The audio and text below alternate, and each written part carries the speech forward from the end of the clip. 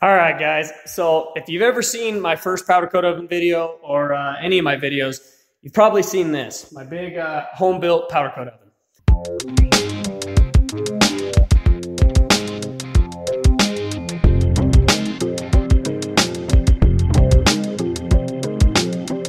So the reason I wanted to do a part 2 to this video was ever since part 1, I've kind of done some pretty essential upgrades to it that really made it a lot better.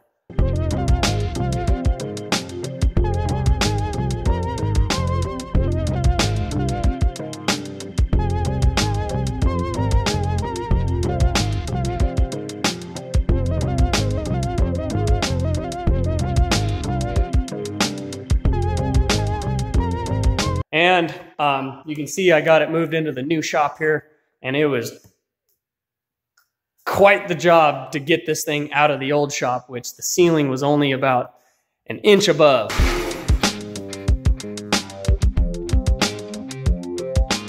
It's pretty sweet, man.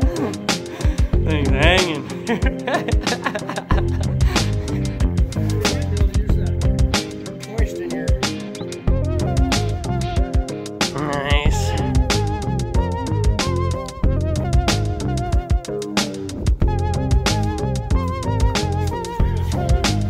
All right. So to actually get it out, we had to put a floor jack and jack the trusses up enough to shove this thing kind of up into the ceiling and get it to rotate and pull it out. So now, in case you haven't seen this thing before, I'll do a quick run through just on how it was built. Basically, I just framed together a 4x8 box out of 20 gauge steel studs. And then in between the studs, I laid just your normal pink fiberglass insulation minus the paper, and then sheeted it on the outside and inside with 18 gauge sheet metal, screwed it all together with just self-tapping screws. So other than that, I just got a big hinge for the door, and the actual door panel I built a little bit smaller so it could fit inside the oven, and the outside sheet is 16 gauge, a little thicker just to give kind of the door some structure. Now, one upgrade that I did was I finally built a proper burner for the inside. So I just used 1/2-inch steel black pipe that you can buy at Home Depot. And it's nice. It comes in an assortment of different lengths, and you can get an assortment of different fittings, from little straight fittings to elbows to T fittings. And I just kind of built a structure around the outside, and the gas flows in, flows around both sides, and comes out of the little holes. Now on the outside of the oven, I built kind of a blacksmith forge style venturi, which is just, I looked into some things, and what I think I'm gonna try and do is I'm gonna build an air venturi. So I got an assortment of fittings here, and basically after I run all this through, this nozzle will sit on the inside of this fitting into the middle, about like there, and that force of that gas shooting through this pipe will cause a venturi effect, which draws air into these two sides, and this should be more than enough air. So the rest of these are just adapter bushings and everything I need to be able to make all this work. So I'm probably gonna have to weld to this. It's the only way I could get the fittings to work. Now this is a 1/2-inch to 1/8-inch bushing adapter. After that, I can add this to this coupler.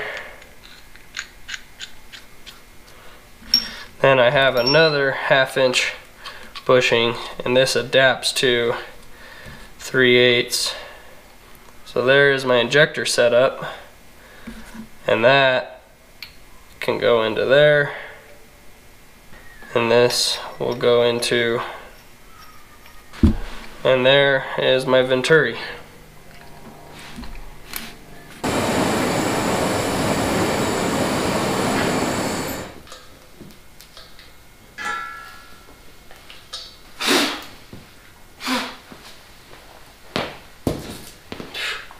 All right.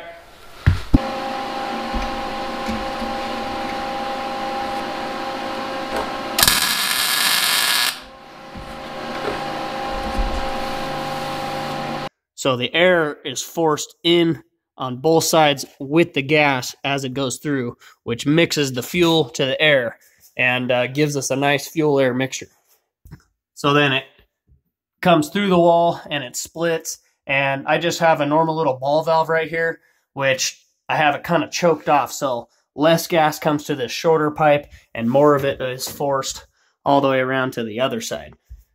And I've always expected this thing to melt, but I've been running it a bunch of years and it's still working just fine. So in between each of the fittings, I got just a high temperature Teflon. It says it was rated to like 1200 degrees or something. So each of the joints are wrapped with that. And that works really good.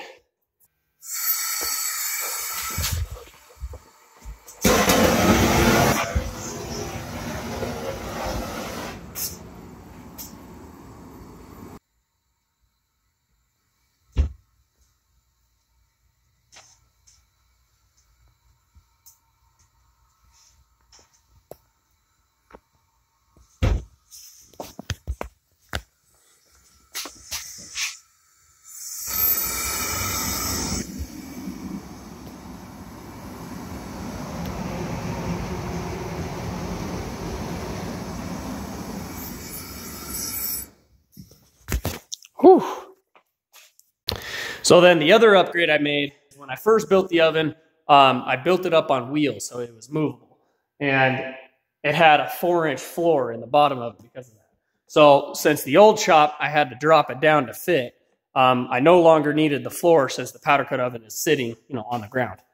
So I unscrewed the top sheet, took out all the studs and the insulation, and essentially just pull out all the framing of the floor, but leave this lower sheet metal just to give the whole box some structure still. And that way I can take my oven rack here, throw some metal wheels on the bottom, and I can go from powder coating on the rack, directly put the whole rack and part into the oven, and no longer have to lift the part off of the rack and put it in the oven when it's, covered in powder coat, which is just a pain in the ass to deal with. So I built this just out of some scrap steel that I found out in the field. I built together a little powder coat rack. So it's got 4 steel wheels on the bottom, and it works perfect for sliding in and out.